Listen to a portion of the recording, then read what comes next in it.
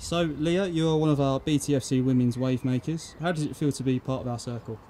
It feels quite privileged, to be honest, especially when you look at the other additions to the team so far, and to be welcomed in.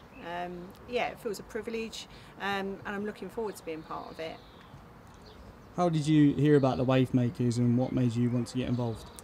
Somebody reached out to me, actually, a member of Billericay Football Club on the women's side.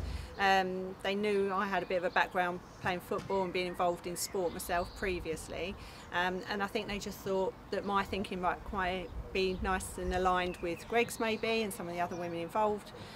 So they reached out to me, I made contact with Greg, we had a phone call, and a week later here I am, so yeah. You've got a good mix of backgrounds in sport and business so far within our wave maker circle. Could you tell us a bit about your background?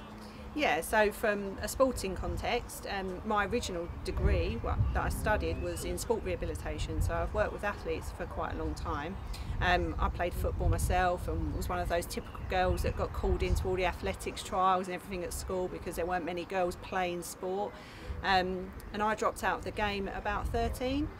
For a variety of reasons, but back then, back in the day, there weren't too many opportunities for girls in football, and so that part of the Wave Maker initiative really piqued my interest, and I have a daughter, so I'd like things to be different for her in the future. And are you looking forward to making a difference for our girls and women here at the club? Absolutely. And I said to Greg, I'm not sure what I can bring, but we'll find out, and hopefully we're all in it together and we'll bring a bit of knowledge and experience, but ultimately motivation to try and do what we can to help each other out.